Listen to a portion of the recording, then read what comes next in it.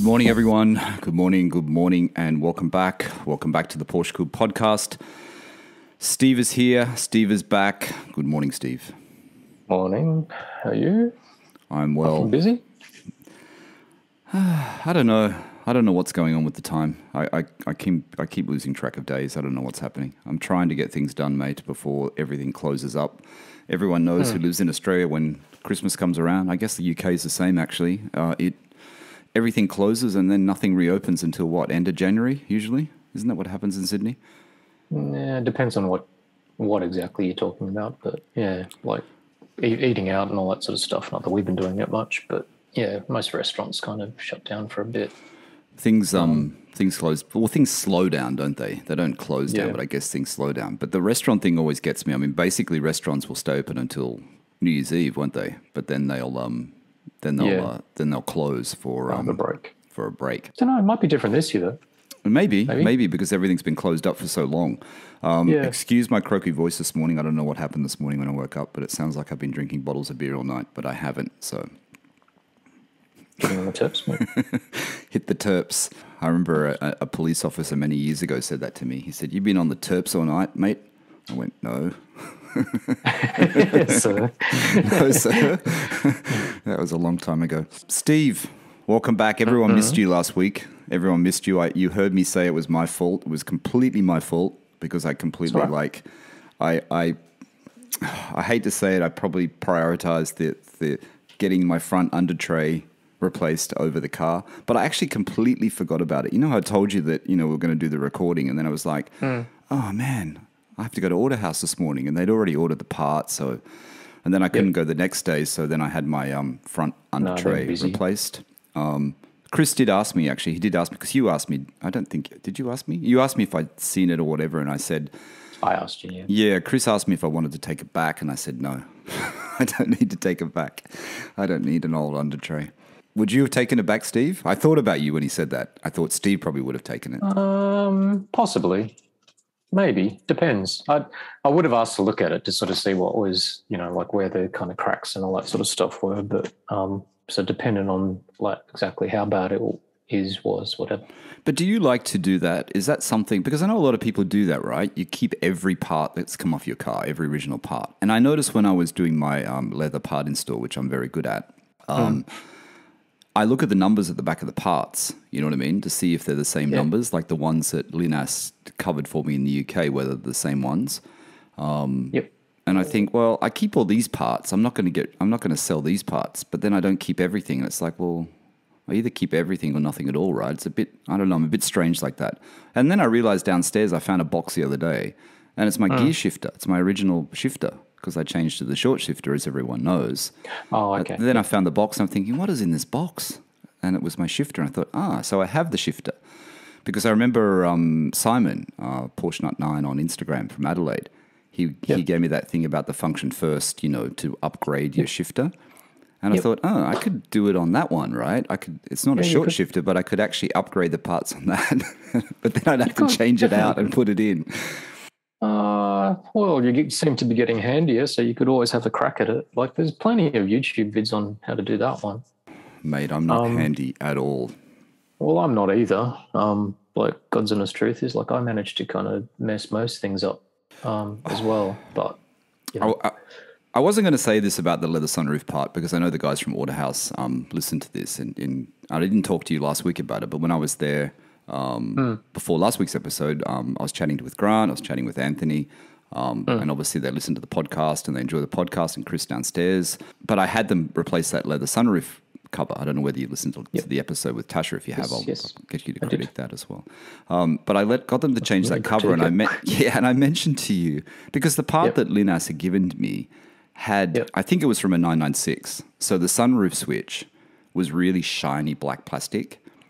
And for some reason, I thought I'd taken that switch off it, and it was just the empty hole, so that when Autohouse fitted my one, it's not their fault, it's my fault, because I completely forgot, right? They fitted the cover and fitted the cover with that black shiny switch. So then when I was driving back from Autohouse, I'm looking at it going, why does that switch look so weird? And then when I came back, I realized, because the one on the 997 sunroof light surround, is matte black.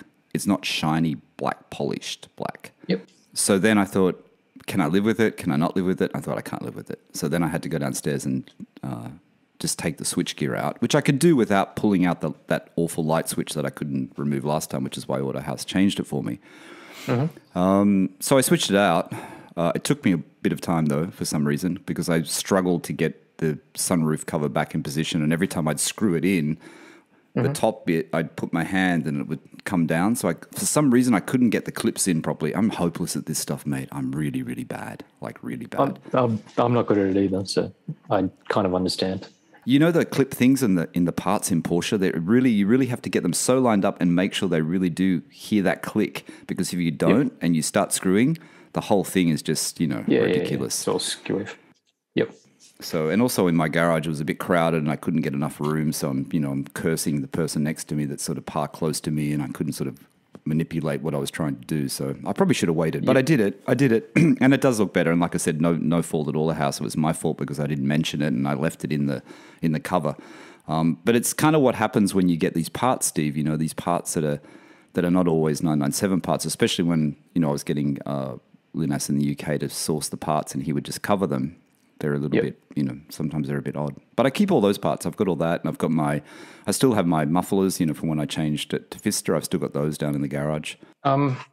Yes, to answer your question, I do try to keep most of those kind of bits that kind of come off the car, unless it's completely trashed. But generally nothing is. Even like even my front lip spoiler, the things that I've kind of gone through a gazillion of those, I've tended to keep a lot of them. But why would you keep those? Because they're not the original part; they're just replacement parts. Yeah, don't know. I guess if you got the space, then a lot of it winds up at my parents' in my parents' garage. But interestingly, though, if you do kind of keep it, I know it sort of feels a little bit kind of weird to just hoard all this sort of stuff, but I did it with the 964 and the 993, and then occasionally I come across like a 993 piece, and you start to realize that some of that stuff actually becomes quite valuable. Like I remember the steering wheel off my 964 and like the gear shifter and everything, like the gear, as in the gear knob, sorry.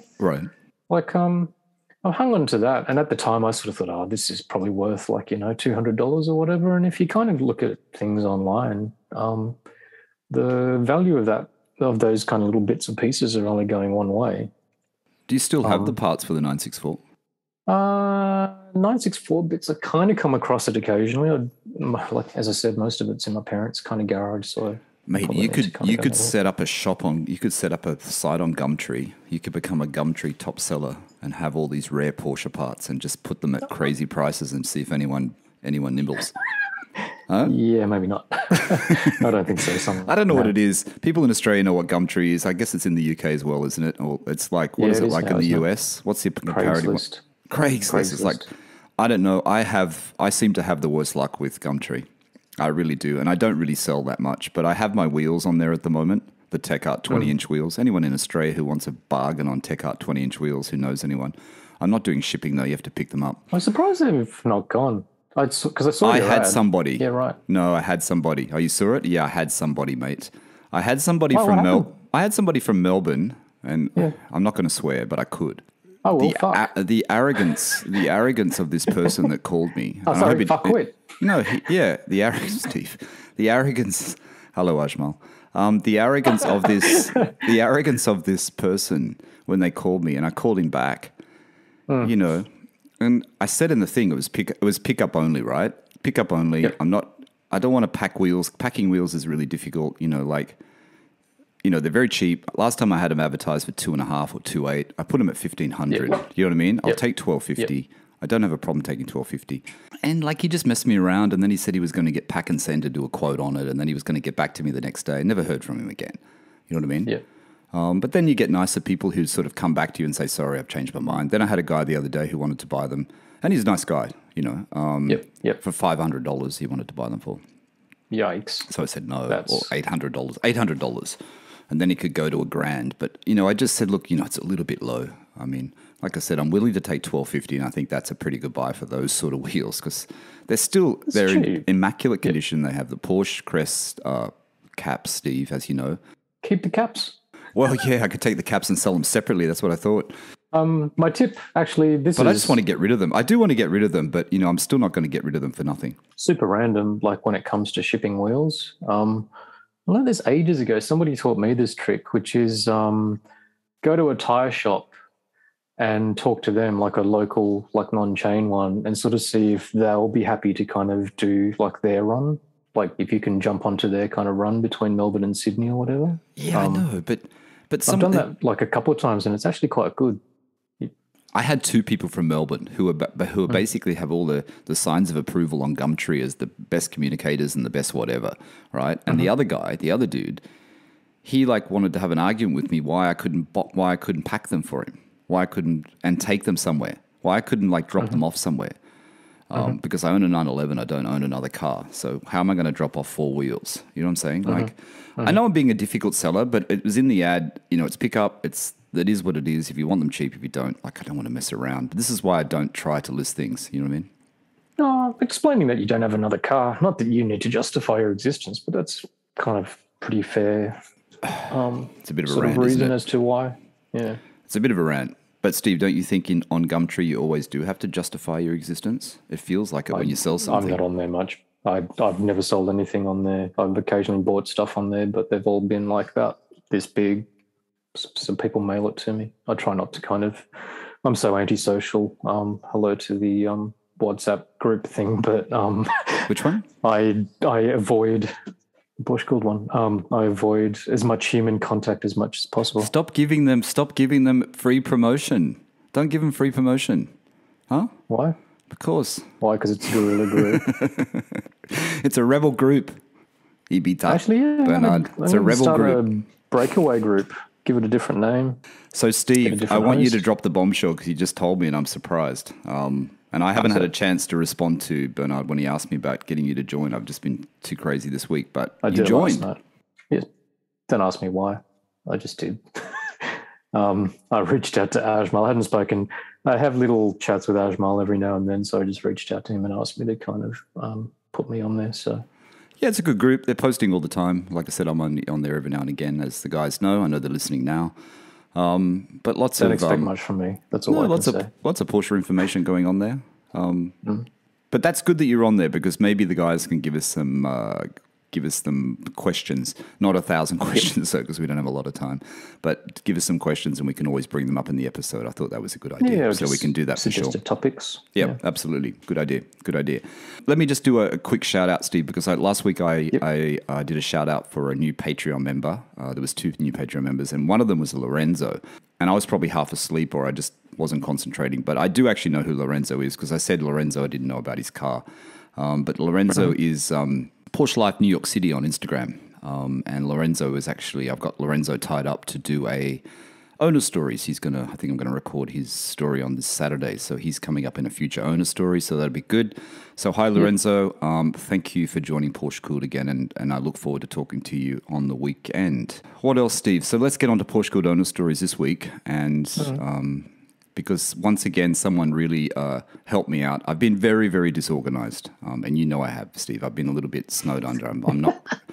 I don't know why I'm not coping. I'm really not coping. I've been a little bit sort of all over the place. But David, this week's owner story is number 61. I've got David. David is from the Hunter Valley, and I know you guys have probably already listened to this episode already. David's on the WhatsApp group, Steve, that you're on. David's got the black 911 Touring, full leather package.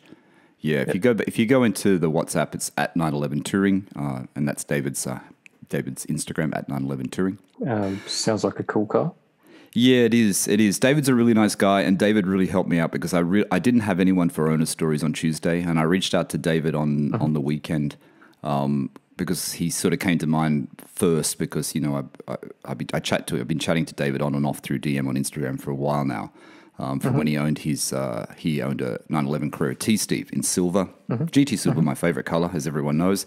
He had a good spec though. There was no sunroof. He didn't have the tinted glass. He optioned it from new. He got it from Willoughby, I think. He went to a few dealers, and this is when he was telling the story. It's quite funny when you go in and they actually had stock of the car, Steve. They actually had stock Really? Wow. of the Carrera T. Not in manual, Yep. but Yep. not that long ago when you could go in and go, oh, we have a car here. Which one do you want? Yeah, right. But he ordered it and it came through. So he had that, and then he decided to move up to the Touring, which he got from that good dealer in Melbourne, Porsche Den, right? Porsche Den that sells a lot of Porsches, a lot of great Porsches down there. I've never heard of that place before until recently. Is it only a new dealer? That's what I didn't ask David. I have no idea. Well, maybe they've changed names or something, but I'd only noticed them maybe in the last year or so. You know, it's not like they've been around forever, like Throttle Shop or Richmond's or Dutton's and all that sort of stuff. But if he did just open up, he opened up at the right time because he really, he seems to sell these cars pretty quickly. You know what I mean? Yep.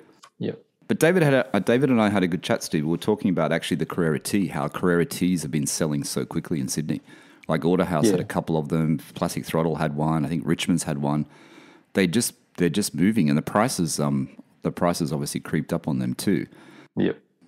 I like the Carrera T. David suggested maybe that's what I should look at getting. I do like the Carrera T. There is something nice about it. In the right spec, like what David have, manual, no tint, no sunroof. You know what I mean? I think I mean, you read a lot about it, and then sometimes there were some people that were a bit cynical about it, and then eventually, like most journos seem to kind of say that it was, like one of the pick of the crop kind of thing. It's just a little bit hard to kind of not be a tad cynical and kind of go, well, paying quite a bit for something that doesn't really have that much. I don't know. Like you'd obviously just have to drive it and see if the experience really does kind of match up. But the less it has, the more it's worth, right? That's the whole thing. That's the whole Porsche thing. Yeah, sort of. Well, I don't know. Like, it's just funny because, like, again, alongside with sort of stupid value conversations, when people talk about rarity, like all of a sudden it's like, oh, there's only this many colored cars in this model and blah, blah, blah. It's like, yeah, I know rarity sort of when it equates to something like a Carrera GT or, like a 356B Speedster, blah, blah, blah, like makes sense. But when you start talking like, 997.1 GT3s in white and like how rare it is, it's like, well, I don't know if that's sort of like how the rarity thing, to me, like that's starting to get a little bit out of hand again. I guess in 50 years, people will look back and go, that is really rare though. This is the problem, time does crazy things, doesn't it? And like you said, the Speedsters and that, like that, people of that era when they're buying Speedsters didn't think the Speedster was going to be such a sought after thing, but it is. You know what I mean? Yep. So I guess it's very similar. I thought it was interesting talking to David, though, about his car, though, Steve, because he has had that 911 Carrera T, and he has gone into the GT3 Touring. And I guess it's like all Porsches, isn't it? I mean, each one has its what do you call it? Character? Character. Yeah, character's a good word. It has a character, right? It's not necessarily the Carrera T is going to, we know the Carrera T is not going to be as good as the Touring, but on its own as a character, the car's different, right? And it's appreciating it. And I keep saying that story, which I hope I haven't misquoted it, about what Cam Ingram said about, the Touring to the 911R, because his father has the 911R or two 911Rs or whatever, Ingram collection. And how, he has a Touring, he dailies it, he loves the car, but obviously it's not the 911R. The 911R is still better. But, the GT3 Touring is a great car. And it's the same sort of thing with the Carrera T, right? It's like different levels, isn't it? It's getting Porsche doing this thing where they get you in on different levels. And I guess Part we always... of it too is, I wonder, like, how different it really is. Like, probably, like, if somebody like you or I jumped into a Touring versus an R back-to-back, I wonder, like, if in all honesty, like, and we had, 20 minutes with each car, whether or not we'd really kind of pick the difference. Like, surely they're kind of pretty close. If you owned it like for, a year and then you kind of got to know it and stuff, then you probably could sort of feel it. But I wonder how nuanced the differences really are. Okay, I think when you listen to the episode, because I know you haven't listened to it because I didn't send it to you, and David's been very, very kind to offer us a drive in his GT3 Touring, which would be the worst thing in the world for both of us, I think. We'd be finished. Go David. Super kind, we'd be ruined. How to make somebody really discontent. We'd be ruined. But, I think David pinpointed the two things. right? And I think the two things would be, and I think, David, if you're listening, I know you're probably nodding your head, but the gear, the shift, the manual shift, because you've got 7-speed in the Carrera T and you've got 6-speed in the GT3 Touring. Yep. So I think that's a major factor. He said that was, noticeable. And obviously the power, the pure acceleration of the GT3, the sound and the power of the GT3. I think they're the two things that you would notice straight away. But I think that the gearing is a main thing, which we know Porsche do very well, how they, don't give you the right gearing unless you go up to the right model. You know what I mean? And I think they did that with the Carrera T to the Touring. That's the point of difference. You know what I mean? They wouldn't make it the same. Yeah. The difference between the 6 and the 7 gears, though, is AP wasn't happy with the 7-speed gearbox, so he kind of stuck with the 6 for feel and was it for gearing as well? I think it may have been for feel. Yeah, for feel. That I read. I mean, of course, there's that really old video on YouTube. Well, not old, it's a few years old, the Spike and Matt Farah one. If you haven't seen it, watch it, where they've got Spike when Spike had his Touring, and Matt Farah's got a press Carrera T, and they're driving them back to back. And I think Spike was a bit surprised how much better the Carrera T was than he thought it would be. I still think he preferred his Touring, but I think he was surprised how much better it was. But yeah, I mean, how many people are really going to prefer a T over a Touring? Yeah, but I think, listen to David's story if you haven't listened to it already, everyone. It's a really good one, and I think it's really good hit the progression. Like he started off one of his main cars, Steve, which is worth a fortune now, and I looked it up because I remember seeing one, the Walkinshaw Commodore. Commodore's an Australian car. For people that don't know, it's like an Australian family car, but they also do muscle car versions of it. So David had that car. I think they're selling, I think I saw one when I checked and it was about 300K, and I think they said it could go to 750,000 Australian dollars, that car, that Commodore. He's also owned BMWs, E39 M5, which he liked, A40 Ci, and he recently had that M2, which he sold to get into the Carrera T, which he really enjoyed, and he chipped it, Steve, like you did to your 1M. Yeah, he chipped it and put an exhaust on it, and he took it to Eastern Creek. He was driving it around the track, so really enjoyed that car. Yep. And David mentioned that Burroughs people too, which you mentioned before, right? The track days were really well done. Yeah, Burroughs track days are really in Australia. I haven't done a search for it yet. Is there a website for that? Have you come across it? Yeah. I haven't looked in a very long time, but somebody ages ago, when we were talking track days, suggested that was a good introduction to kind of track days for people that had never really sort of done it before and had tentative about putting a nice car on track and also getting the right sort of degree of training sort of thing. Yeah. And I think everyone that listens to the podcast wants to hear you say you've had your GT3 on the track at one day. They all want to hear it. They always send me messages saying, when's Steve going to take his car on the track? Probably never, but yeah. I'd like to do it. But funny, I'd never even considered the insurance thing. Like, I'd never looked into if I kind of were to decide to go out to Eastern Creek. I'm assuming I'd have to get like a special coverage for the day to kind of put the thing on the track. And God knows how much that extra day costs. Experience, though, isn't it? It's worth it. Stephen in Sydney, 66_912. I hope that's right. I think it is Stephen. Hi, Stephen. Stephen had a big, when I was down in Oberon, Steve, I sent you the video, I think. And Stephen's on the WhatsApp group. You'll see Stephen on there. And he had a couple of images of his bumper, how it was a bit peppered or a bit messed up from the stone chips. But the one that distressed me the most, and like he said, these people enjoyed driving the cars. One of the cars was a Ferrari TDF, and I hope Stephen does. Yeah, the Ferrari TDF, and had a big chip stone that had like damaged the bumper, like cracked the bumper. But I guess if you drive your cars, you're going to get that sort of damage to it, right? Yeah. I just did, as you know, Marco and I just did a putty run on, when was that, Monday? Yeah, Monday, 2 days ago. How was that? Awesome. Really good. Finally the weather was sort of dry, so it wasn't kind of greasy roads, all of that sort of stuff. I was and am just hell tired. My youngest, I know I keep PorscheCooled Podcast is a forum for me to vent how tired I am, but my little one is even worse than she's ever been. Oh, really? Yeah. She just doesn't want to she doesn't want to sleep when she wakes up in the middle of the night. Now she refuses and just starts throwing tantrums, basically, and you can't do a single thing to kind of get it to just calm down. So, yeah, I'm just kind of stupidly tired, like Walking Dead tired. But it was good to get out. We went and drove putty. Little, not kind of crazy early start. There weren't many trucks on the road. We almost had them to ourselves, which is pretty good. Nice sunny day. How's the front of your car since you don't have PPF?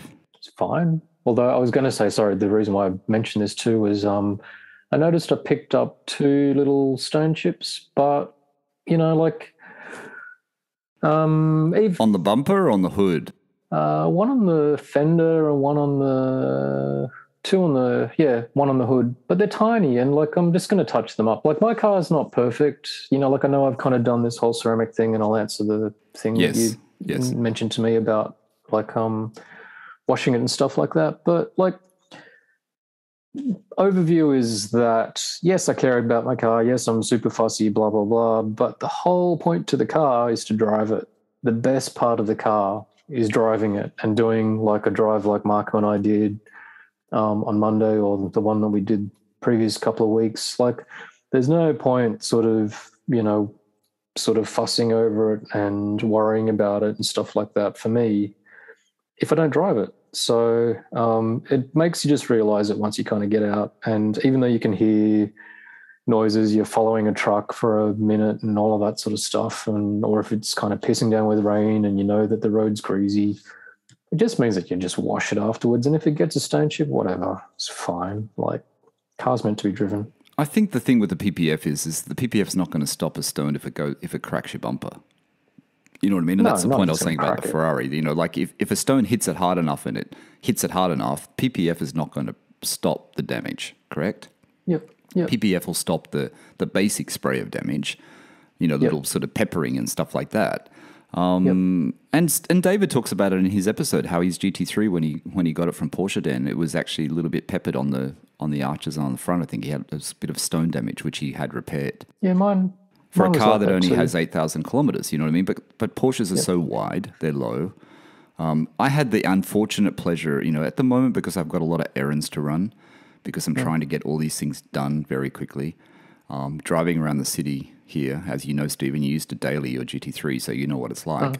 Unfortunately, last Friday we went out in that rain, and I thought it would be okay, but it wasn't. It was bucketing down, and just after the hail, and then the hail stopped here in where I am, and then we went out, and I had to park on the side of a road, and this road was the back of Beaconsfield in New South Wales, and then it was like... in Sydney, and then the road had so many potholes, and like at one point I just got completely drenched because the truck just went through the pothole and all the stones came up and hit me, and I had my car parked there, and I have to admit I moved the car. I had to move the car. It was just annoying me. And then I had this key issue, but what I was going to say is I couldn't daily the 911. Like it makes me think now more and more that I need a Macan or I need a Cayenne or I need something that's like a bigger car. And I struggle because I go to Woolworths and I go to Woolworths in Alexandria, and here I am in my stupidity. Twice I've done it, and I've done it twice, and I get very annoyed about it. I can get into that car park. Trying to get out of that effing car park is just, it scrapes my car, and it's scraped my car. It's already scraped it. I've already lost paint, so it's done already. I'll counter your perspective with the opposing one, which is you can daily your car. And you've got a Macan. No. It's not about that. There's 2 different things. Like one of them is like if you need a more practical car because you need more space and all of that sort of stuff, absolutely fair. But if it's because you're worrying about your car, then I think that's different, because the thing about that is, like I was saying to you before we started recording, was like, unfortunately, I reckon Sydney weather is Sydney weather now. Like it's shit. Like it rains relentlessly. If you're trying to find a gap in the weather to kind of go for a nice drive, you'll never be able to kind of sync it up. So blah, blah, blah. Like it just is what it is. The roads are terrible as well because, government doesn't spend any money on it. So there's always potholes and like loose gravel and rocks everywhere. Okay. So to me, those conditions will never change. Like what needs to change to me is like my mindset, which is, fuck it, don't worry about all that sort of stuff. Just get out and drive the car. Because if all those things start to hold you back, fair enough if you're kind of talking about a Carrera GT or something like that, or something like really, really, really valuable, like a museum piece. But if it's not that, then I just kind of go, nah, fuck it, just drive. It's not that. It's the enjoy factor. It's the enjoyability of it, right? And like I said, no parking, Sydney. Typical Sydney things. City things. No parking, shitty roads, potholes. Every car park, every driveway is made for four-wheel drives because everyone has a four-wheel drive. Everyone has an SUV, right? And they're not made for low cars. Lift kit, if you had a lift kit, fine, I could go into those places. But not being able to go into a car park because my car scrapes too much on the way out is frustrating because it makes everything take longer, Steve. And unfortunately, living in London and living in Bahrain, deliveries are quick. This thing in Sydney, and I'm going to have a rant here. This thing in Sydney where everything takes so long to get delivered is driving me crazy. I ordered coffee from Nespresso, and I know this is like first world problems, as people say. It took 2 weeks for the coffee to arrive. Like, it's ridiculous. You know what I mean? But if you're limited because you can't go to get things, then you have to rely on the delivery system. And if that was London, no problem, easy. But it's Sydney and it's not. And that's the problem. And, the enjoyability factor, I went up to the coast on Sunday, as I told you. I went to see my brother. And that was a great drive. It was great. I woke up a little bit late, so I left at 7. There was no traffic. The car felt amazing. Like, it feels so good at the moment. It really does. You know what I mean? It feels like it's got more power. It feels like it's more planted on the road. The steering feels better. The movement of the car definitely feels stiffer to me. It is more. It's better than before. It's not as not that it was sway or uneven or not planted, but it does, and it's not mind over matter. It definitely feels better, and the shift definitely feels better. Do you know what I mean? The shifting feels better. And coming back on a little bit of twisty road just for a second, and then cutting back into the on the Hawkesbury Bridge there, whatever it's called, Brooklyn. It felt better. It felt really. The car felt really good, and that's the first time I've actually driven it out of the city properly and felt it, and it does actually feel really, really good. But I wasn't worried about stone chips there. But I worry when I drive in the city, and it's just like just a nightmare. It's just a nightmare, and I think maybe I'm going to say like a baby here, but the manual transmission in heavy traffic is a struggle. It is a struggle, but it's not. It's not that I can't do it, but I find it's not relaxing. It's not relaxing. No, Anyway, I know people are going to say, "What are you talking about? It's a daily." It's not really. It depends on the weather. Yeah, I think you can easily daily it, but that's just my perspective. Yeah, but you have the choice, though. See, this is the thing. You say that, but you just said you went out to coffee the other day and you took the Macan instead of taking the GT3. You could have taken the GT3, but you didn't. Why didn't you? See, when you have the choice. No. But for 20-something years, I dailied a 964 and a 993 when I didn't have a second car. And I did daily a GT3. Like, I do have the choice now, but that's because it's a family car. Who dailies an air-cooled? Yeah, exactly. Like, you can easily do it. And the clutch isn't too heavy and all of that sort of stuff. Like, it's a dailyable car. Like, definitely, like, Sydney and, like, conditions in the streets and the parking and stuff is just kind of shit. But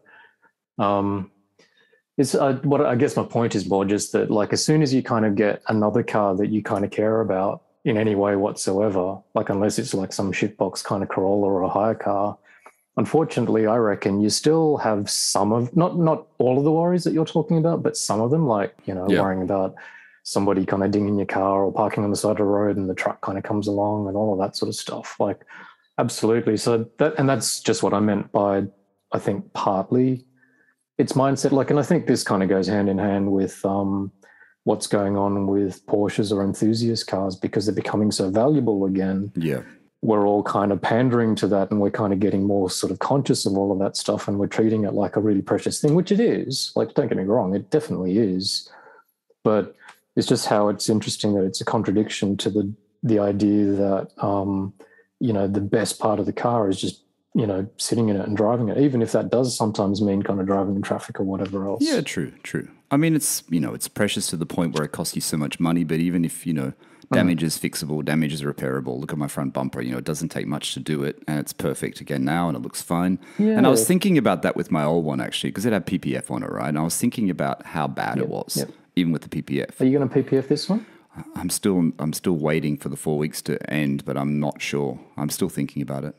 I'm still thinking about it. I mean, they recommended that I should do the whole front end, not just the bumper. Stephen recommended the place in Sydney. I can't remember the name now. Yeah, Sydney Premium? That place. Yep. So expensive though, right? Apparently they're very good. I don't think it's that expensive. I mean, I'll tell people what it was. I think it was $3,000 for the front end of a 911, 3,000 Australian dollars. But that's correcting it, I think, as well, and making sure it's all right before they put it on. I thought that was okay for a full front end, because I think that means that the bumper's probably about 900, 800, which is what I thought it was. And I think the hood is usually about 12 or 1,300 if you do a hood. I remember from some other place I saw online. So I think $3,000 for everything is not bad. I haven't decided whether or not to do it. And I was trying to think back to my bumper that just came off, Steve, the one that you said I should have kept. And it wasn't that bad.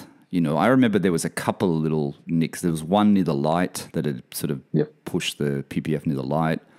There was a couple down low. But all in all, if I was thinking they would have been stone chips, it's not that bad. You know what I mean? So yeah, well, so like if you're trying to judge it, I think we had this conversation on text a little while ago. If you want to see what, the usage of my car, it's not daily anymore. It goes on sort of, fun drives, fun weekend drives, all that sort of stuff. My front bumper is freshly painted, like brand new bumper, freshly painted as of maybe about 3 years, is it? Maybe even longer, about 3 or 4 years. Yeah. You can have a look at it and see like how you feel about like how kind of worn and chipped and stuff like it is. It's definitely chipped, but I don't think to me, it's not so kind of unsightly that I kind of go, ooh, whatever. And for me, when it gets to the point where it is a little bit like that, then, for $1,000, I'll go visit Pierre at Atlas and just get it redone, basically. When you had it resprayed the last time, you didn't think maybe I should get PPF? Did it come in? Because I know you're a bit anti-PPF, right? But you didn't do it. Was there a main reason why you thought, was it just the money? Was it just the cost, or was it something else?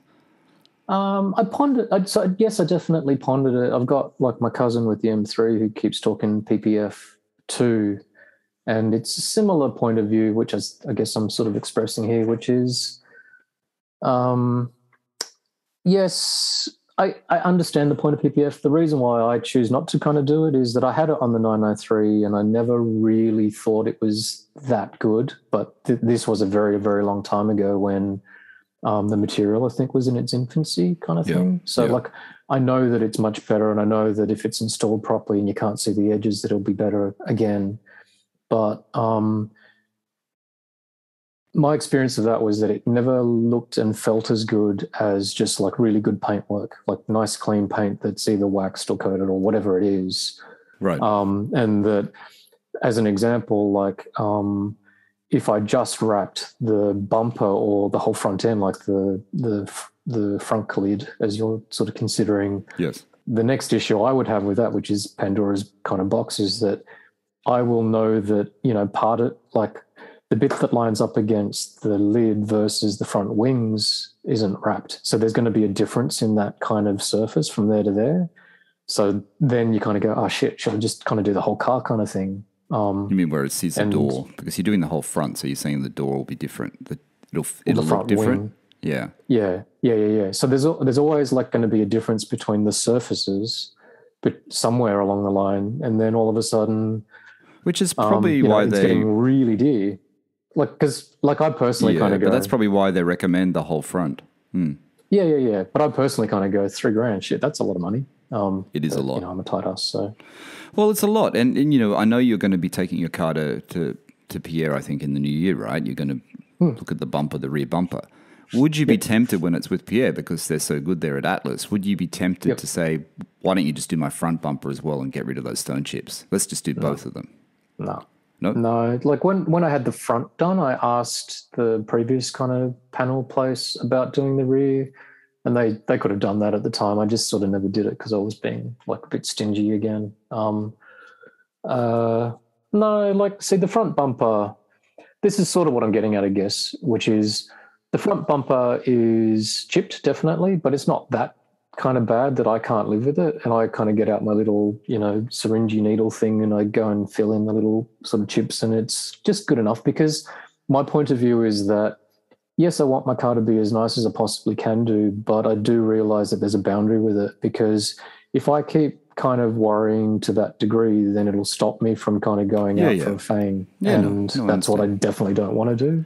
Yeah, I'm not that worried with stone chips. I mean, I'm a little bit more worried now because the bumper's just been redone.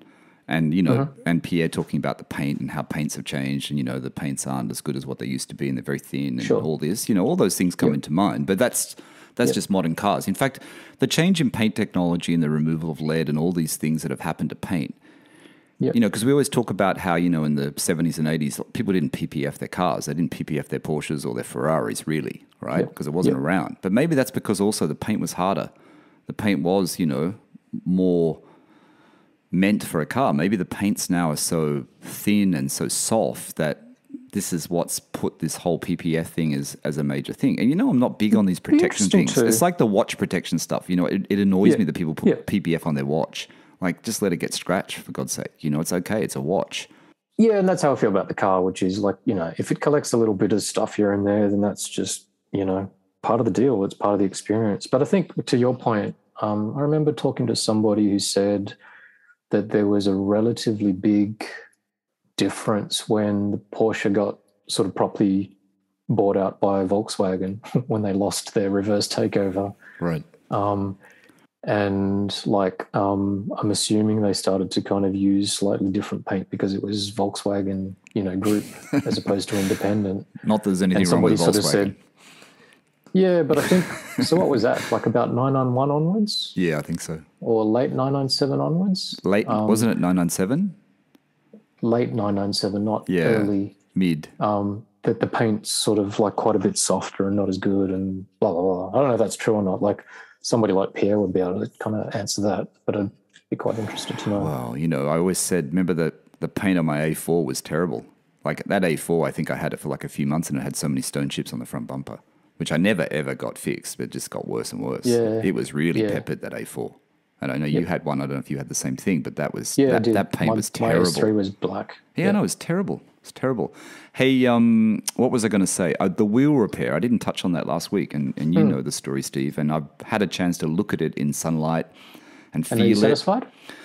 Yeah, and just so the listeners know, Steve recommended, I don't know if I'll give a shout out or not, but Steve recommended a guy. I mean, I contacted Pierre about it at Atlas, and he had a guy in Artarmon who was really busy, and that was about getting the whole wheel done. In the end, I used the wheel repair guy in Sydney that Steve has used before, that comes around to your house or your apartment. I actually went out there because he said he needed a flat surface and room to work, and the car park is quite busy, so I couldn't give him that. So I just drove out there, which was easy. Really nice guy, like you said, really, really nice guy. Did the wheel quite quickly. Said it was very thick, the paint. He did make the point, though. He said, this is a really quality job, this paint. He said, whoever did this has done a really good job. This line is just perfect. So he did actually compliment Chris at XL Wheels, because Chris at XL Wheels did my wheels. And I know Chris listens to this on and off. And I have contacted Chris about the wheel, and I did get some information from him. So thank you, Chris, to pass on to the wheel repair guy when I was just talking to him, just so I knew what the process was. But he did it really well. Can you pick it? I can. Yep. And I'm not going to tell you how I pick it because I want you to see it, so see if you can pick it. And I can see what he's done, and I understand why he's done it. No one else will notice it, Steve. No one else will notice it. And it's perfect. He had to, the chip was only a very small chip. It was like, 2 centimeters. He had to, when he pulled it off when I was standing there, he didn't cut his finger, but he just pulled off the chip. And he said he had to do it about that much. I'm showing Steve it's about, 30 centimeters. He had to blend it in that much. Just to get the, because of the thickness of the paint.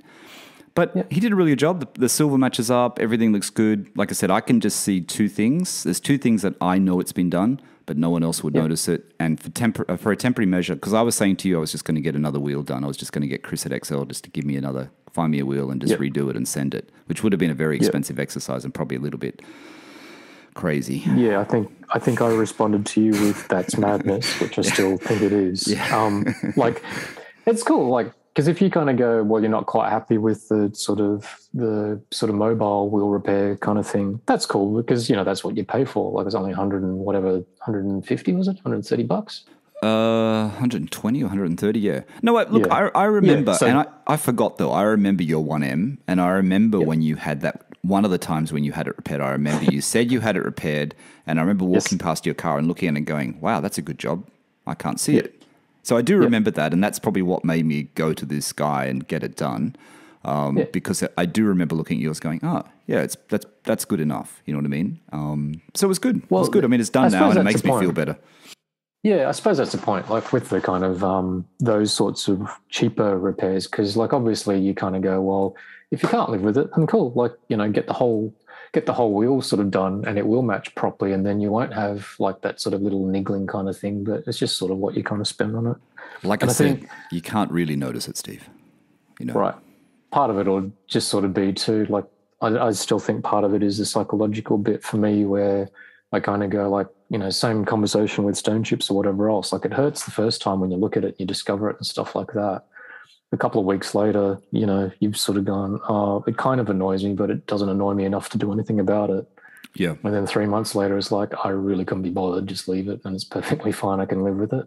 Like it's just that moment where you kind of get really wound up about something, but then with a bit of time, you just don't really feel like that. Yeah. Afterwards. Well, as you know, I damaged that wheel on the Sunday, I think, when I was trying to do the install of the sills. And on the Friday, I was getting the wheel repaired. I didn't want to look at it. Do you know what I mean? It's just about looking at it. And now I don't. I look at it and it's done. It's fine. Do you know what I mean? It's done and it's all fixed and it's great. I let it go for the 3 days or whatever he said to let it go for. I think 2 days. I let it go for 3 days before I washed it, and then it was fine. It's all good. Yeah. But I've had a problem with my recoat it and stuff. Recoat. Oh, I didn't think about that. Shit, I didn't think about that. Good point. I have some stuff downstairs. Yeah, I've got to recoat just do that. The ridge. You're right. I haven't done that. Thanks for reminding me. I'll do I that. reckon it makes a difference, right? The coating really does sort of help. Like wheel coatings help with the brake dust and stuff like that. If you are getting new wheels or you have old wheels, clean them up, put the Guion, whatever it is, quartz coating. I think I've got the Guion one. You're right, Steve. It works so well and it's so easy. I just I don't put wheel cleaner on my wheels. I just do it with the soap. Yeah, nor do I. And I don't need to put the wheel cleaner on because they don't get dirty and they're not pitted. And, it's probably almost time for another coating of the whole wheel.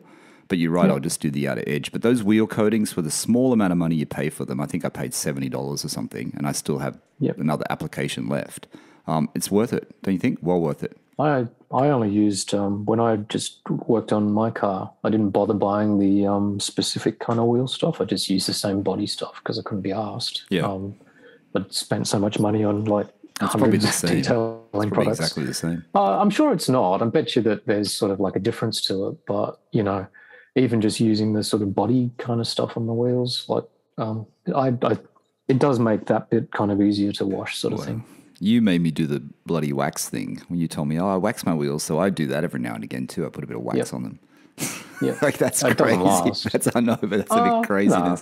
It's sort of on top of the quartz coating. I don't know whether it's needed, but it kind of makes the wheels come up really nice when you put the wax on them. Though. Yeah, it does. But it's a lot of work. I don't do it that often. Every now and again.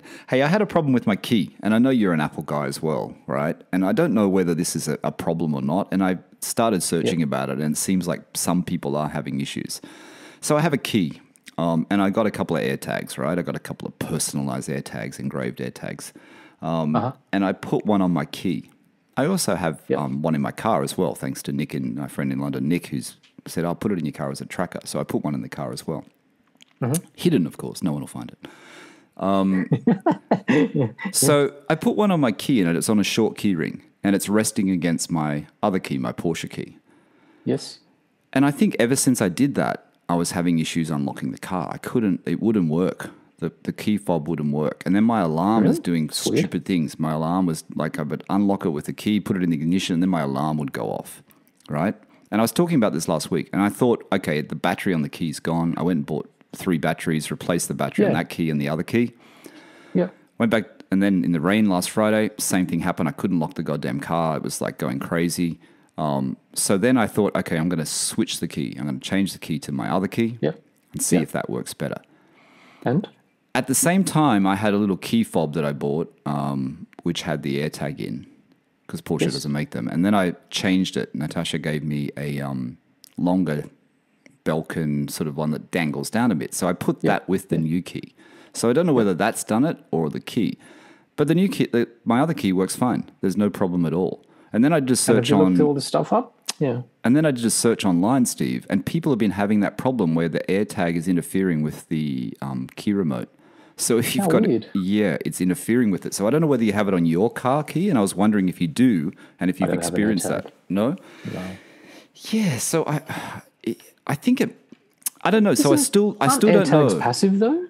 This is what I mean. I don't know. And then I kept finding threads about it, Steve. But maybe my key is faulty. See, I don't know how you work out if your keys are faulty. If your key's just fritzed, you know what I mean? Maybe it's just fritz the other key. So I thought like an AirTag, isn't that just sort of like slightly fancier RFID technology, which is passive? There's not like there's a. I guess there's a battery in it, right? Yeah. I don't know. But it was when it's close. Some people were saying when your AirTag is close to your key, touching your key, is when they had the issue. When it was separated slightly from the key, they didn't have the issue. So that's why I put it on the longer sort of loop, so it's a little bit away from the key. And since I've done that, I haven't had an issue. But the thing is, that's the other key. What I should do is go back to my first key, put that AirTag on the way it is on this key, and see if it works. But it was just not unlocking. It's just not working. So I just thought maybe the key's on its way out. But see what happens. But something to keep in mind, huh? Do you lose your keys a lot? No. Okay. I don't lose my keys, so that's why I've never had much of an interest in an AirTag. Yeah, no, I don't know why. It was just one of those spur of the moment things. I was bored and I bought them. Just bought a 4-pack. Gave Tasha one. I kept 3. Just like to know how it works. What else, Steve? Tell us about the thing. The WhatsApp group. Everyone wants to know why. I know that Luke at New Car Concierge made the comment on there. Why it takes you so long to wash your car if you've got ceramic coating? Someone said you must be doing something wrong. And I can't actually answer whether or not I'm doing anything wrong or not. Like as far as I know, I'm sort of going through the motions of stuff that I've kind of seen and read. I think part of it was because, so since I made that comment, whenever that was 2 weeks ago, I've washed the car twice. I've been on 2 drives. One of them rained, and then the last one, which was a Monday, didn't. And part of it is because I had been driving in really grimy, dirty roads, so like lots and lots of road grime. So maybe that's sort of why at that point it took 2.5 hours. Maybe, I don't know. I'm not trying to make excuses. I think it's just trying to answer the question. The other part of it might be because I live in an apartment block, so I don't have my own garage space, and I've got to lug all this kind of stupid crap between a storage cage and a parking space. Like I can't, and I won't sort of literally kind of pick up a Karcher machine and put it on the passenger seat of the car and then drive across to the thing. So I'm backwards and forwards in between bits and pieces. So that could account for some of it. Do you need to do the foam wash though?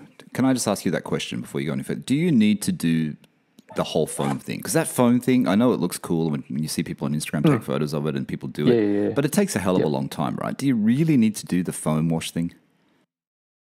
I don't actually know the answer to that because I can't tell. I said the same thing to my cousin with the M3 who's into his sort of stuff. Like, I can't tell whether or not, like, when you foam your car up, the idea of it is that it's supposed to kind of pick up and encapsulate, grit on your car, and then it sort of falls down, and then when you rinse it again, it's supposed to take some of the stuff off your car. So the idea is that by the time you then get your wash mitt and you dunk it in the bucket and then you kind of start contacting the car, it's supposedly taken away as much as it possibly can. The problem with it is that it never takes enough away that you don't use the mitt. You always have to use the mitt. You've got to agitate, otherwise you're not cleaning your car properly. So I can't actually answer that. I can't personally notice the difference yet. Right.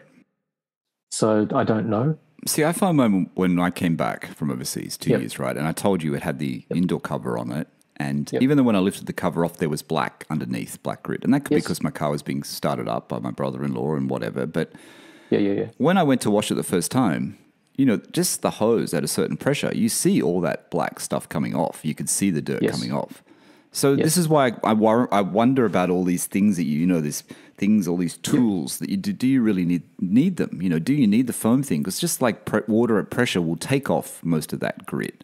You know what I mean? And if you wash the car in a 2-bucket system, well, then aren't you sort of doing the same thing and it's quicker? Yeah. That's what I worry about. So, yes, I know exactly what you're saying, because that's no different from me kind of going, well, when I put a Karcher, like you put a pressure washer on your car, isn't that blowing basically most of the crap off your car? But it's not until so if you then, like in your instance, as soon as you still put like a clean microfiber on your car, you're still and you wipe across the panel and you look at your microfiber, you're still going to have crap on there. So the car is still dirty. And it's not until you actually kind of do that. And I think that's the thing. Like foam doesn't get it off. Pure pressure, whether it's a hose or a pressure washer, doesn't do it. Whether or not the foam actually kind of helps, I've got no idea. I really, I've been doing it because I know that's what you're supposed to do. But so look, the last 2 times I washed my car since I sort of commented that it took me whatever it was, 2.5 hours. Yeah. The second time, like the first time I did it after that, it took me an hour and a half. I was trying to rush through it a bit quicker, and also because I had a wife waiting for me. So I managed to do it in an hour and a half, which in my books is still quite long. I did it yesterday, and I think it took me probably an hour and 3/4 kind of thing, but I was taking my time. I was just kind of goofing off. So how long does it take? You said, but Marco has ceramic coating on his, right? Does his take as long to wash? So I was having this conversation with Marco, kind of going, man, like this whole ceramic deal, like, what a pain in the ass. I know he didn't coat his own car. When he bought it, he knew that it had been detailed and coated. Marco's a fussy man. Like, I think if we were having a competition, he'd be maybe somewhere between you and me. So me being 8, you being 11, him probably being like a 10. I was down the other side. What are you talking about? No, man, you're way fussier than I am. What are you talking about? So I think he's somewhere in between us. And I sort of said to him, man, like, how long does it take you to kind of wash your car? Like, I can't believe it took me 2.5 hours a couple of times. And he said that he concurs that it takes him just as long, if not longer, I think. So there you go.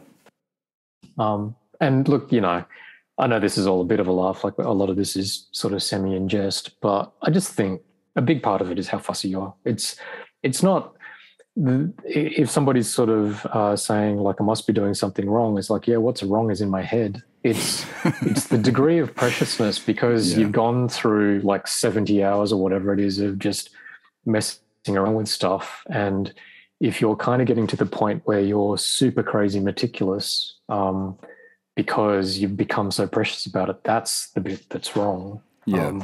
And I think for me, like, again, what I coated my car about 2.5, 3 months ago, I think as time goes on, I'll just be less and less precious, and that's when it's going to start to get quicker. Fantastic. Hey, did you see, I just remembered something and I completely forgot to write it down. Have you seen the Duck and Whale Boxster? Yeah. What do you think about it?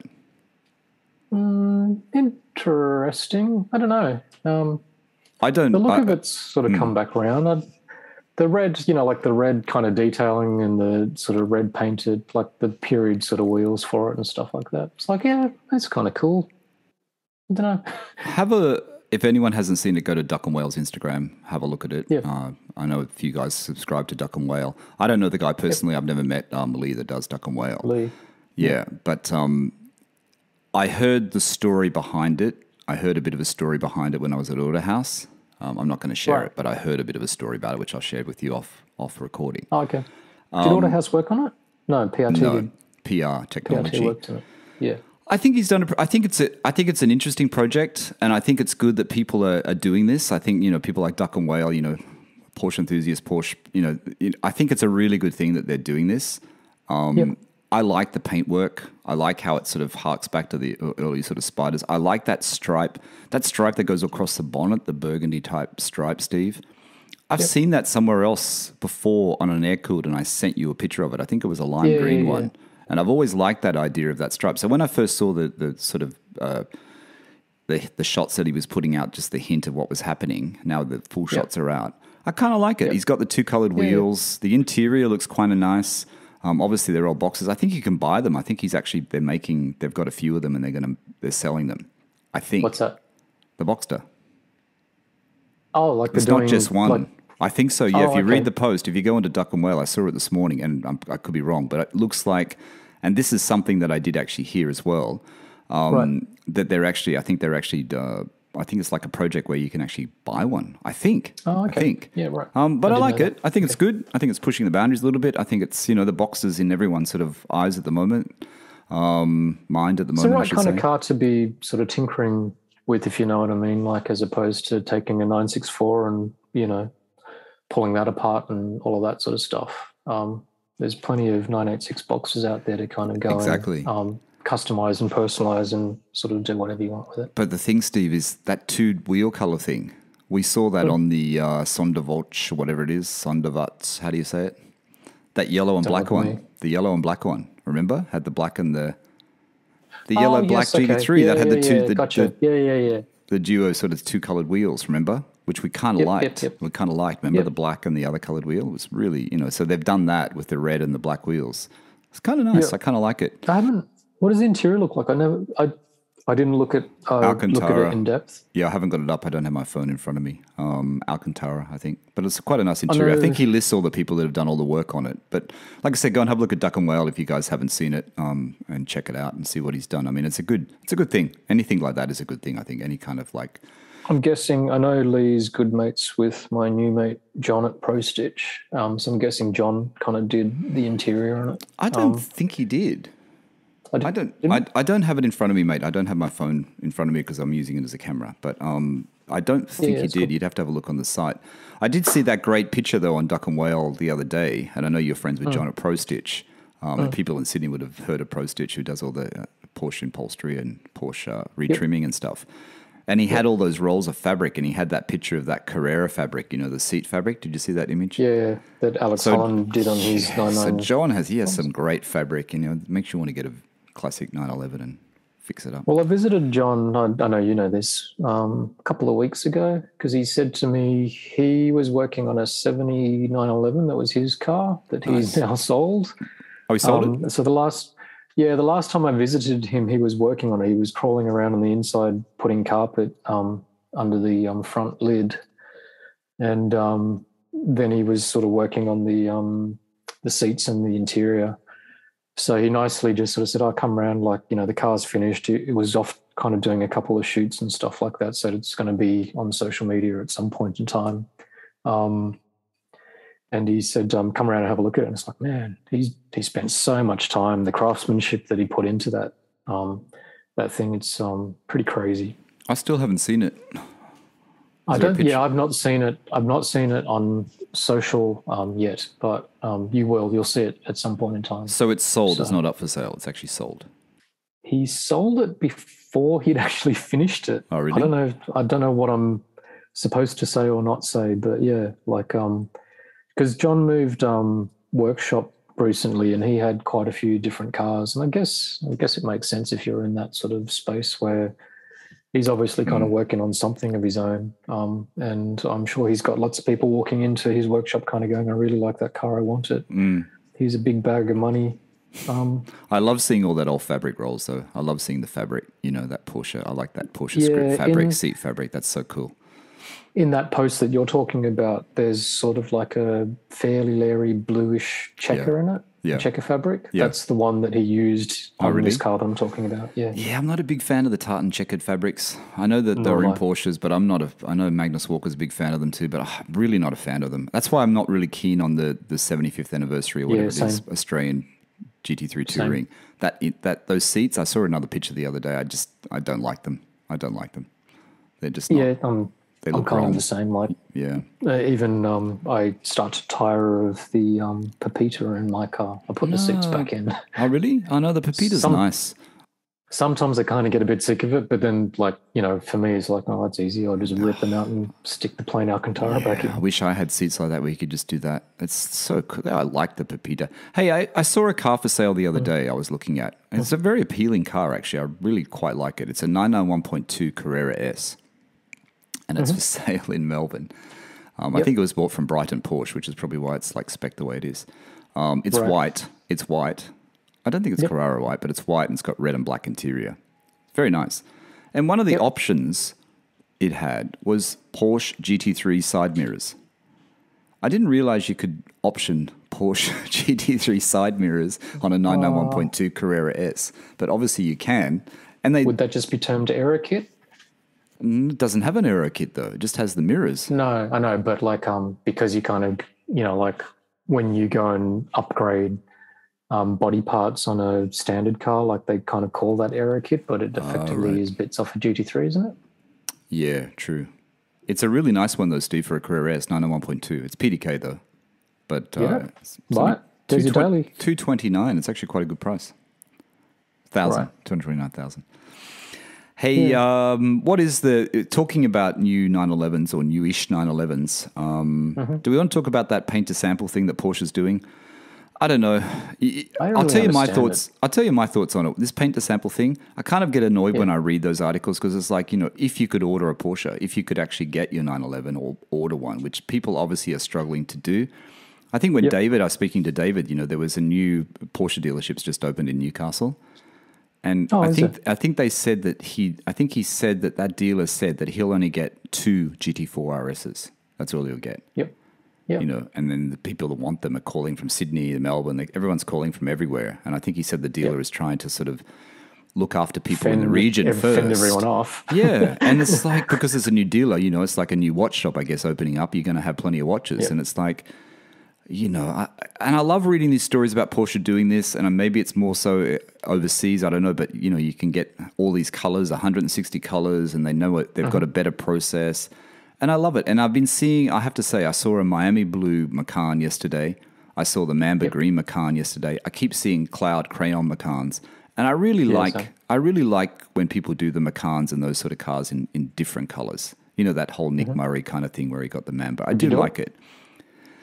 I wouldn't do Miami blue. I think cloud crayon looks good. I think Mamba green looks good. I think the Carmine red looks good, but that's not PTS color, is it? They're just special colors. Carmine's cool. Yeah, but Carmine's cool. But I don't know. What do you think of all that? It's just more and more choices, but it's good to have more choice if you can actually order a car. Yeah, I didn't really get it. There was just that press release about expanding the paint to sample color range. But I thought people were kind of, well, if you could kind of get an order in, as you say, that you could spec that stuff anyway. So I didn't really understand what the purpose of that press release was, to be perfectly honest. Yeah, I would still get a Taycan in frozen blue metallic. Nick, if you're listening, frozen blue metallic. Frozen blue metallic. Frozenberry. Hey, GT3. Some people have been lucky enough to get a new 992 GT3.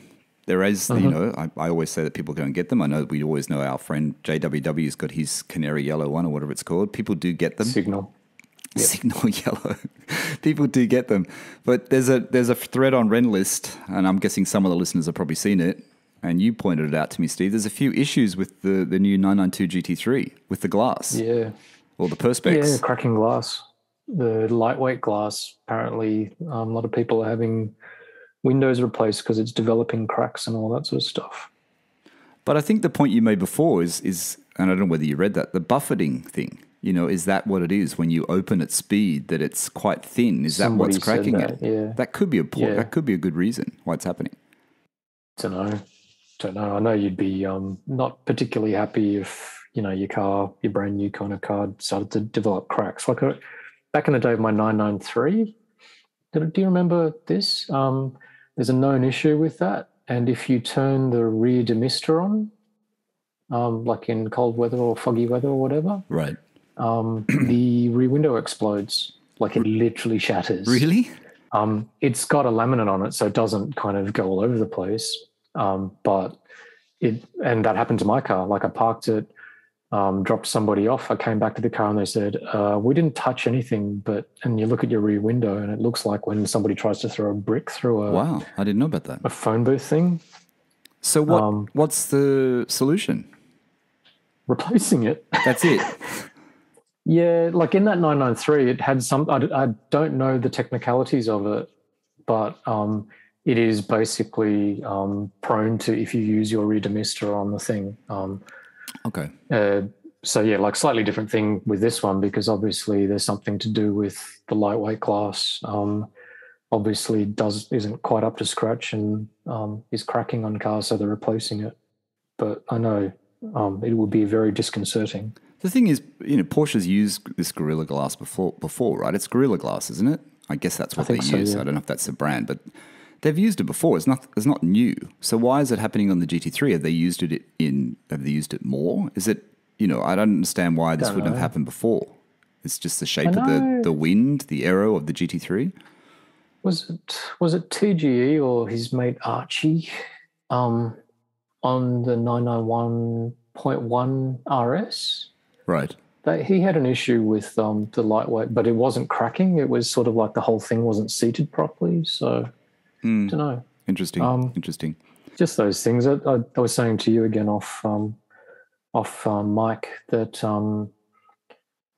I guess with like all these sort of new cars, there's always going to be something wrong, niggles here and there sort of thing. I guess like you'd much rather like breaking glass than, engines on fire and, IMS and stuff like that. But even the 991.1 had that funny little thing where there's apparently like really bad wind buffeting noise and you've got to attach that little aerofoil on the just next to your mirror where your mirror attaches to the door. Yeah, I read about that one as well.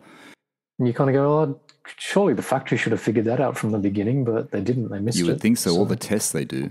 But I don't know. I mean, does this comes back to the fact, when a new car comes out, do you really want to buy the first one off the line? Do you know what I mean? Because Porsche will obviously fix things. Yeah, not if you can help it, right? You don't have to buy the next generation. It's not like buying a 992.2. But, you don't necessarily, I guess it's that whole first year thing, isn't it? Wait for 1 year, let them sort of production get through what they're doing and let them fix up the little niggles that they can. And then wait. I mean, look at everyone that bought the 2015, 2014 GT3. You know what I mean? Yeah.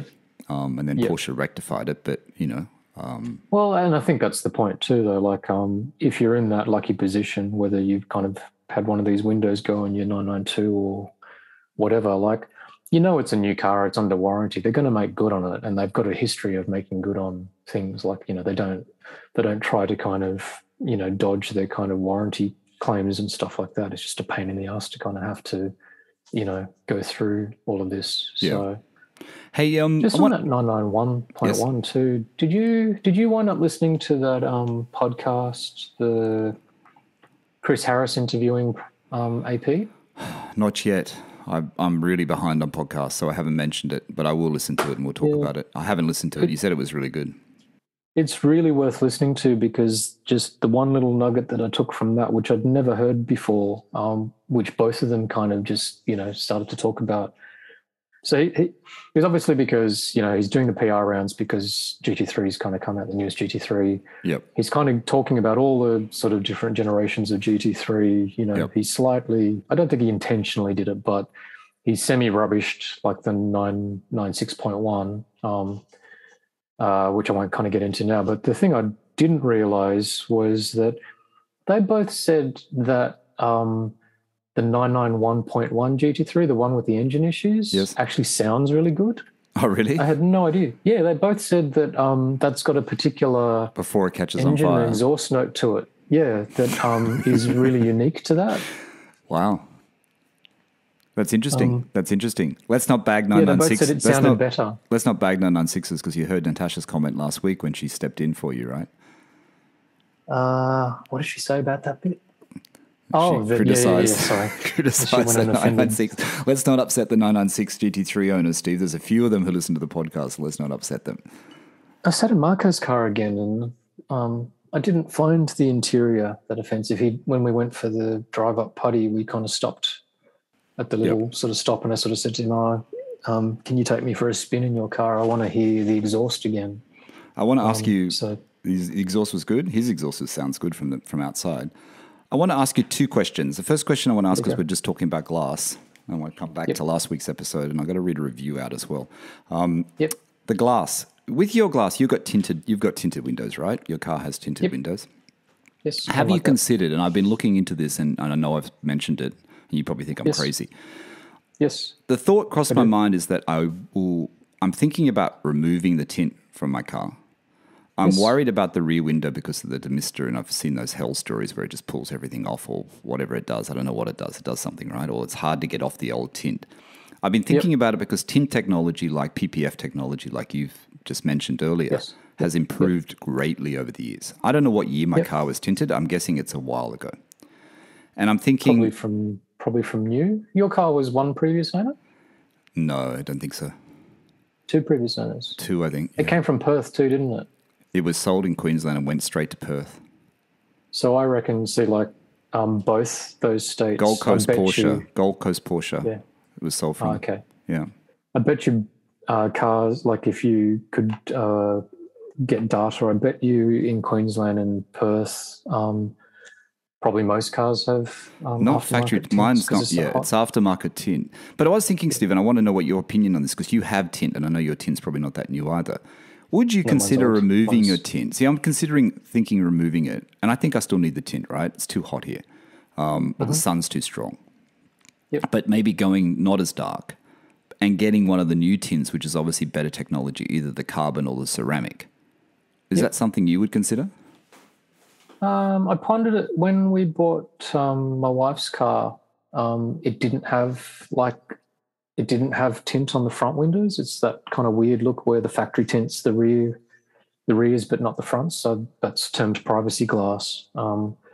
And so I got the two fronts kind of done and was talking to the guy about, the different technologies and stuff. And I skimped on that car. I couldn't be asked kind of, going the whole sort of fancy sort of stuff on it. The PPF places, they match the privacy glass, and they have they give you the benefits of ceramic, and they give you the benefits of the carbon one. Yeah. I think ceramic's high enough, right? You don't really need which one is which? I forget which one's higher, ceramic or carbon. Know. I'm not particularly well versed in any of that. But I would kind of go, when you were sort of talking about ripping the tint off, I'd just kind of go, me personally, it's too hot. The summer's, like even the drive on Monday, it was supposed to be ambient of about 22, 23 degrees. It's really hot on Monday. It was really hot on the road. Like I couldn't live without the tint. But what about replacing it though? That's my question. I'm not going to remove it. I'm thinking about updating it to a better quality and taking down the color a little bit so it's not as black. A little bit, just not a fraction. As dark. Fraction. Yeah. Yeah, I know, like, what do I think? Yeah, it could be worthwhile. I have no idea. Like the new technology tints. It's not that expensive. What's your version of not that expensive? 600 or 700, it says online. Okay. Yeah. Don't know, mate. Like, I'm not as, like, I noticed, like, is it TGE always sort of kind of goes that window tints look really, what's the word, chavvy? Yeah, he doesn't like it. I don't see that. Like, I just kind of go, yeah, it's fine. I don't have a problem with kind of darker windows. But I do like Ferraris and newer 911. I like when you can see in properly, when you can just see the original color. Like the old 911s, the classic ones, I don't think I'd want tint on a classic 912 or a 70s 911 or 73 911. Sure. I'd rather it just plain with that, because it's just the originality of it. I don't think you'd do it. Yep. But I think on my car, see, I don't know when tint goes. I don't know when you can look at it, when you look through the tint of your window, when you think, this tint has had its day. Like, is it really cloudy? Is it, because mine aren't scratched. They don't seem to be that cloudy. I don't know when you know if it's gone. Are they? Yeah. Well, does it actually kind of go as well? Like, maybe the only thing that really would degenerate, I know that, like when they talk about back to PPF, when it starts to yellow, apparently that's not the material, that's the adhesive that's going yellow. True. So I don't know. I don't know. I'll look into it. Maybe I'll do it. Maybe that's a better thing to do than doing the PPF on the front. I'm not sure. Hey, let me just read out. Sorry, go ahead. Talk to that Sydney Premium place for that. They if they do PPF and they'll do window tints. Yeah, they do. That's where I read about it. They've got all the details about the carbon and ceramic. They seem like a great company. I would use them for sure. Where are they? Castle Hill? Castle Hill, yeah, Castle Hill. What is the company called? Sydney Premier Detailing, right? I forget the guy's name. Stephen told me. Premier or Premium? Yeah. Premier, yeah. No, they're really good. They answer me straight away when I ask them for a quote. I haven't got back to them though. I've been a bit slack. Hey, I just want to read this one. There's one review, Steve, because I do know who this is, and they reached out to me on Instagram. A must for any Porsche enthusiast. I forgot to read this last week. I don't know why I missed it. I think it maybe popped up afterwards. That's why. A must for any Porsche enthusiast. Essential listening for any Porsche enthusiast. Michael and Steve deliver great Porsche-related content in a genuine, easy-to-listen manner without any of the usual hype and best up you find on some similar podcasts. Best up to you. I don't know how to read today. I especially enjoy the owner's stories, which conveys the experience and perspectives of Porsche enthusiasts from all walks of life. That's from Thunder Scepter, Australia. Thank you so much. We really appreciate that review, and the reviews help us get seen around the world. They help us go up the ratings. We're going up the ratings very quickly, Steve. We're getting more and more popular. That's just probably why things are becoming more and more busier. But it is getting very popular. Hey, last week, get Tasha on. Last week, Natasha stepped in to your seat. She stepped into the mic. I had to use the pod track. I had to use the fancy equipment like well-known Porsche podcast people. What did you think? It was good. She can do it all the time. Quite happy for her to get her to do it every week. I think I sent her a message, happy birthday, Natasha, too. I sent her a message on her birthday, and I said to her, yeah, she should do it every week. Yeah, just so everyone knows, I made Natasha do that. Like, I gave her literally 10 minutes notice. I said, do you want to be on the podcast tonight? Because I haven't done one and I've got to record it now and I've got to edit it. This was about 7:00 in the evening. And I said, after we have dinner, do you want to do the podcast? Natasha can hear me now. She's upstairs. But, and she said yes. Is she laughing, or is she? And she said yes, and she helped out. And it sounded good. It was a bit short. For some reason, I didn't keep track of the time. Well, it was only 45 minutes. For some reason, I thought it was already an hour, but it wasn't. So it was a little bit shorter than normal, Steve. We seem to banter on a lot longer, that's for sure. But it was good. It was good that Tash came on anyway and just gave a woman's perspective on this whole Porsche thing. I mean, I know you said it in the sort of preamble and stuff like that, but just for context, Tasha is a very accomplished sort of in the design field. So she's got a really, really good eye, like a really good eye, whether it's 2D or 3D sort of things. So hearing her, and look, I know it's subjective. Everybody's kind of got their own opinions kind of thing. But I take a lot from when I'd sort of listened to her talk about sort of things that relate to kind of aesthetics and sort of experience and stuff like that, because she's quite accomplished in that sort of field. So I don't think you need to be a car enthusiast to kind of have an appreciation for like things in that regard, is sort of what I'm trying to get at. Yeah, good point. I like what Tasha said though about your car. No light. That's why I used it as a title, because I thought it was a really cool saying. Steve's car. What was it? One, it was amazing, wasn't it? I don't know. Tasha's upstairs. I don't know what I can't remember. And then the no lag in the back. I just love that saying. Steve's car's got no lag in the back. I know, I do remember when I took her for Which is a great way of explaining it, by the way. It's a really good way of explaining it, isn't it? Because it doesn't. Your car does. You know what I mean? Well, it's interesting that she can pick that up from the passenger seat. And, to be honest, she's not like a mega car enthusiast sort of thing. So for her to kind of be able to perceive that.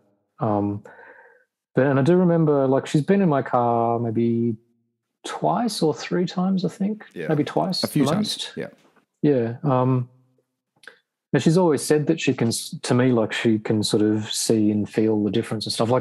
I know she's sort of sharp enough to kind of sort of see all the differences and kind of feel it. But from a performance perspective, the fact that she could kind of pick that sort of stuff up is interesting. What I'm very interested would be the next time we kind of get to catch up is if I could take her for a spin. I'm curious as to what you both think about how loud my car is. Whether she gets in the car particularly and kind of goes, "What the fuck have you done to this?" I can't. Video you showed me, it sounded loud. It sounded very loud. Are you thinking of changing it? I am. I'm pondering it because the drive I just did to Putty with Marco. Admittedly, like I just sort of said, I've had very, very little sleep. So I actually woke up with a headache that day. Right. And it only got worse. Really? After quite a few hours in the car. I was like, oh man, it is quite draining. So, and then like I said to you before, we stopped and I asked Marco if I could just sort of listen to his car, like, from the passenger seat. And even though I thought his car was kind of fairly leery, it didn't sound nearly as loud as mine again. So I'm kind of pondering whether or not I should revert back to something that's a tiny bit more civilized. Right. But you've got a few choices there still, right? You've got a few things in your garage. You've got a few things in your garage you can change back to, right? I do. I've got an Acura exhaust that I could stick back on. The Acura. Have you got something else? I could just go for just the standard center bypass with the standard mufflers. It's good you got choices, mate. I know. It's just what I wish is that I had skills where I could just sort of swap it out myself, not having to rely on somebody else to kind of do that. How many hours is that to do that, to switch it out? When 2 you hours? When you look on YouTube clips and stuff like that, they kind of go about 2 hours. Autohouse had probably spent more like 3, maybe. Yeah, I would have said 3 hours for an exhaust, actually. Some people, well, it depends whether you're taking the side mufflers as well as the center, and some people choose to take the rear bumper off to kind of make it easier to access, and some people leave it on. Right, right. How is Sorry, you go. No, go. I'm just going to say I wish I had skills. I wish I could just do it myself. So next time we'll be talking, you'll say you've changed your exhaust out. How about your knob, your shifter? Everyone likes to know about your shifter situation. You always seem to be changing them. Have you got the wood one on there, or you got the black polymer one on there? No, I switched again. I put my my 911 Outlaw Joel Kanasenko one on there. Oh, okay. The dark. That one's nice. I like that one. Actually. That's one of my favorites. Yeah, and I sort of said to Marco, hey, check it out. I swapped it again, and he hadn't seen that one, and he said, I think he sort of said, yeah, that one actually looks even better. Yeah, that's special. I think from an aesthetic point of view, it looks better. From a touchy-feely kind of thing, maybe the knob itself is smaller, like the ball. Okay, so which one feels the best, though? Is it the one from Latheworks? Is it the one from Joel? Is it the one from Latheworks? You've only got the two, right? You've got multiple ones from those two suppliers. I've got 2 Latheworks, and I've got Which one feels the best, though, you think, feel-wise? Is it the one that's weightier? Which one? Feel-wise, the standard carbon, my original carbon shifter. You come back around. We do the full circle. You know what? I'm going to say... Feel, is that one? Yeah. Is it? Yeah, go on. And? Pure looks, well, they're very different, so that's a bit of a subjective thing. I think probably Joel's, like if you're going for a wooden one, Joel's one is the better kind of wooden thing. Yeah, I like that. The one that you and Marco are kind of getting, the Latheworks one for the copolymer, like the black thing. If it ever comes. Yeah, it's held up in USPS, isn't it? I don't know where it is. I haven't spoken. Yeah, Marco said to me, like he can't track it now, like it's just all over the shop, but it's being sent US Post. The thing is, I'm going to tag onto your obsession there and your craziness with your knobs, but when I drove up the coast on Sunday, I realized how much I like the feel of the knob that's in the car already. And you know what I like? I like the aluminium feel, how you feel that really smooth aluminium. You just get the touch of it. It's on the side. On the on the knob. Yeah, because it's leather and aluminium, isn't it? I'm trying to remember yours. Does yours have I can't explain what it looks like. At the front face of it, or is it on top of it? No, it's got I can't even remember. What's wrong with me? It's got aluminium, and when you feel it, you can feel the coldness of the aluminium on your hand, and it feels smooth. And I thought, wow, I really like the feel of this.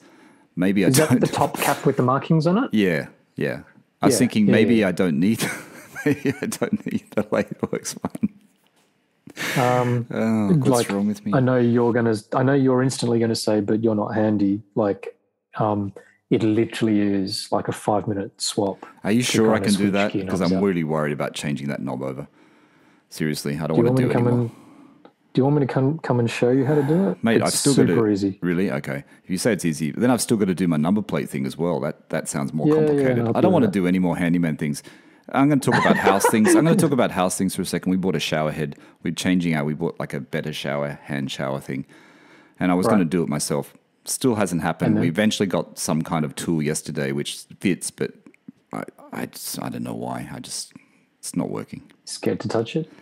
I don't know. The tool's kind of like already indented on the other fitting. When I tried to take it off, it didn't seem to want to budge. I don't know what's going on. I've just been going back and forwards to Bunnings, trying to get to the hardware store here in Sydney, trying to get the right tool to actually take it off. I know most people when you look on YouTube, they're just using a basic wrench, but for some reason I just couldn't get the right size, and I just can't seem to get it off. I don't know what's wrong with me. Yeah, right. So that's where it's at the moment.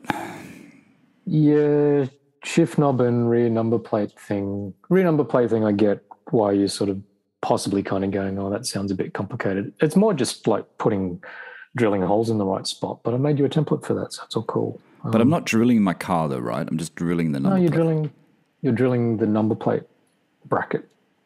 The one that's been made? No, I think it might be the one that's holding your plate. Oh, really? Okay. Yep. Better buy a drill then. No, I told you, like, either you can borrow mine, or if you trust me, because inevitably I could fuck it up and you could wind up with Swiss cheese. Like when you hang a painting on the wall. I don't mind doing it for you. Like when you hang a painting on the wall. Yeah, exactly. Hey, anything else? We should go. We're at an hour and a half. Time's got away from us. Hey, I think, and I know everyone's going, no, don't do it. But I think, Steve, we're going to say farewell. We're going to say farewell to the listeners. We're going to say farewell to the new year. This is going to be the last episode of Friday's episode until the new year. I think it's just going to be a little bit crazy. I'm a bit all over the place because I've just got back to Sydney, and I know Steve's got a lot going on at Christmas with family and catching up and stuff, Steve. So I know I just kind of dropped it on you before we started recording, but you cool with that? Yeah. All right. Yeah. Don't sound too upset. Everyone's going to go, what's wrong? Not. Well, you want me to pretend? Oh, please don't. All right. So no. So that's where we're going to stand. So going forward over the next few weeks, there will be owner stories. I'm recording owner stories now. I've kind of been working overtime doing that. There'll be owner stories going in through all over Christmas. So there'll be the Tuesday's episode. The Friday episode with me and Steve will stop until the new year. We'll come back in the new year. I'll let you guys know the date when Steve and I have worked it out, but it'll be in January. In the meantime, though, Steve, I know that I've had, I'm not going to say what, but I've had a couple of people approach me to do an episode about something different. If I have time, maybe I'll slip that in there during the period. It's a values one, and I know you don't want to be involved in talking about values, so it's about values in Australia and stuff. So I'm not going to say who that's with, but it's with two people who've been on owner stories before. I just want to keep it a bit of a secret. So that will be an episode that I will try to record. I'm not sure when. Yep. So I might slip that in there. So there's another episode there for the guys over the break. But otherwise, it's just Tuesday's episode, owner stories episode going forward. Steve and I'll be back in the new year. And on saying that, we've gone well over time today. It's an hour and 35 minutes. I know you guys like to do it on your walk, and walks are not an hour and 30 minutes usually, or runs. But I just want to say, Steve, and I know you'll join me with this, that I just want to say thank you to everyone over the past 12 months. It's been pretty crazy how much the podcast has grown. So I really, really appreciate it. And I know Steve does as well. Even though I don't say it. All right. That's about it. Everyone, I hope everyone has a great Christmas, a great new year, and we will catch you. Yeah, Merry Christmas. And we will Happy Christmas to the people that celebrate. And we will catch you in 2022, which will be year 3 of the podcast. It started in 2019. Is it? Yep. Wow. Seriously, 2019. Yes. So 2022. It's a long time, Steve. 160. I don't even know what episode we're up to now. What are we up to? We're rambling. This is 158. This is episode 158 for those that want to know. All right. Thanks, everyone. Steve, anything else before we go? Nope. Watch the Michael Fassbender thing. It finished and it's really good. That's my tip. I haven't watched it. Is there 2 more episodes left? Don't know. It's finished. The season's over and it's really good. Okay. Speaking about motorsport, you notice how I haven't mentioned Formula One? And I'm not going to. Yeah, I don't know how to feel about that. I don't even know if I'm going to watch it anymore. I don't know if I'm going to watch it anymore.